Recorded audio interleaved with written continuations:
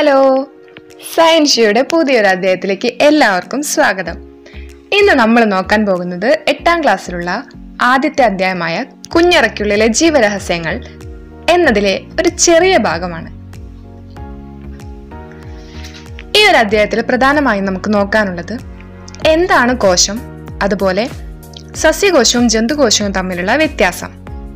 ഇത്തരം ഭാഗങ്ങൾ മാത്രം നമുക്ക് നോക്കാം. ഇന്ന് നോക്കുന്നത് എന്താണ് കോശം എന്നത് മാത്രമാണ്, ഒരു ചെറിയ ഭാഗം മാത്രമേ നോക്കുന്നുള്ളൂ കേട്ടോ. എന്താണ് കോശം നിങ്ങൾക്കറിയാമോ? ജീവന്റെ അടിസ്ഥാന ഘടകത്തെ പറയുന്ന പേരാണ് കോശം.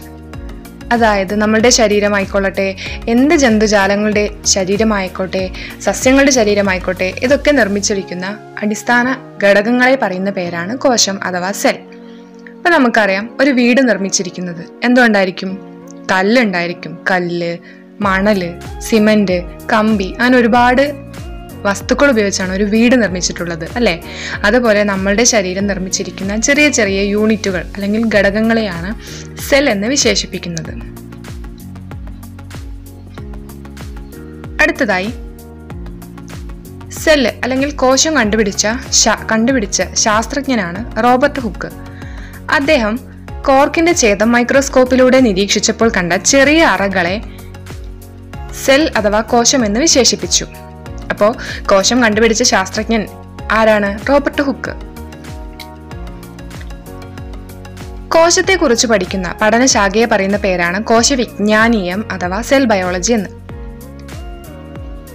അപ്പൊ കോശം കണ്ടുപിടിച്ച ശാസ്ത്രജ്ഞനാണ് റോബർട്ട് ഹുക്ക് എന്ന് പറഞ്ഞു. അദ്ദേഹത്തെ കൂടാതെ നിരവധി ശാസ്ത്രജ്ഞന്മാർ ഈ ഒരു കോശവിജ്ഞാനീയത്തിൽ പഠനം നടത്തിയിട്ടുണ്ട്. അതിൽ പ്രധാനപ്പെട്ട ചില ശാസ്ത്രജ്ഞരെ നമുക്ക് നോക്കാലോ. ഇപ്പോ കുട്ടികൾക്ക് മാത്രമല്ല, വലിയവർക്കായാലും ഇപ്പോൾ PSCയിലൊക്കെ വരുന്ന ചോദ്യം, അതായത് സ്കൂൾ സിലബസിനെ ബേസ് ചെയ്തിട്ടുള്ള ചോദ്യങ്ങളിൽ പ്രധാനമായും ബയോളജിയുടെ ഭാഗത്തു നിന്നൊക്കെ ഇത്തരത്തിലുള്ള ശാസ്ത്രജ്ഞരുടെ പേര് ചോദിച്ചിട്ടുള്ള ചോദ്യങ്ങൾ കണ്ടുവരുന്നുണ്ട്. അപ്പോൾ കുട്ടികൾക്ക് മാത്രമല്ല, വലിയവർക്കും ഇത് അറിഞ്ഞിരിക്കുന്നത് നല്ലതാണ്. അപ്പോൾ കോശം കണ്ടുപിടിച്ച ശാസ്ത്രജ്ഞൻ റോബർട്ട് ഹുക്ക് എന്ന് പറഞ്ഞു. ഇനി നോക്കാൻ പോകുന്ന ആദ്യത്തെ ശാസ്ത്രജ്ഞനാണ് റോബർട്ട് ബ്രൗൺ. റോബർട്ട് ബ്രൗൺ കോശത്തിനുള്ളിലുള്ള കോശകേന്ദ്രം കണ്ടെത്തി. അതിന് അദ്ദേഹം ന്യൂക്ലിയസ് എന്നും പേരിട്ട് വിളിച്ചു. അപ്പൊ കോശത്തിന്റെ കേന്ദ്രത്തെ പറയുന്ന പേരെന്താണ്? ന്യൂക്ലിയസ്. 1831 നടത്തിയ പഠനത്തിലാണ് അദ്ദേഹം ന്യൂക്ലിയസ് കണ്ടുപിടിച്ചത്. രണ്ടാമതായിട്ടുള്ള ശാസ്ത്രജ്ഞനാണ് MJ ഷ്ലീഡൻ. അദ്ദേഹത്തിന്റെ പഠനം സസ്യശരീരവും കോശങ്ങളാൽ നിർമ്മിതമാണ് എന്ന് കണ്ടെത്തി. അടുത്ത നോക്കുന്നത് 1839 തിയോഡർ ഷ്വാൻ നടത്തിയ പഠനത്തിലാണ് ജന്തുശരീരം കോശങ്ങളാൽ നിർമ്മിതമാണെന്ന് കണ്ടെത്തിയത്. അപ്പോ നമ്മള് 3 ആൾക്കാരെ നോക്കി, 3 ശാസ്ത്രജ്ഞന്മാരെ പറ്റി നോക്കി. ഇനി നമുക്ക് മെയിനായിട്ട് നോക്കാനുള്ള ഒരു ശാസ്ത്രജ്ഞന്റെ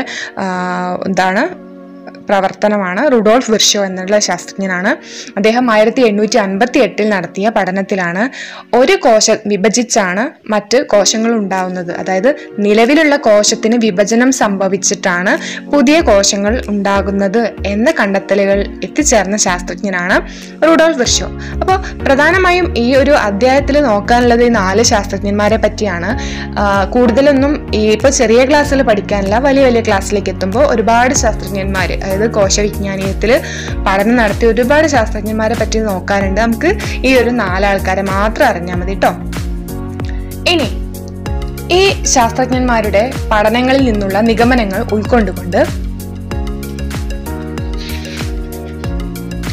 MJ ഷ്ലീഡനും അതുപോലെ തിയോഡർ ഷ്വാൻ, ഈ 2 പേർ ചേർന്ന് ഒരു സിദ്ധാന്തത്തിൽ എത്തിച്ചേർന്നു. ആ സിദ്ധാന്തമാണ് കോശ സിദ്ധാന്തം എന്ന പേരിൽ അറിയപ്പെടുന്നത്.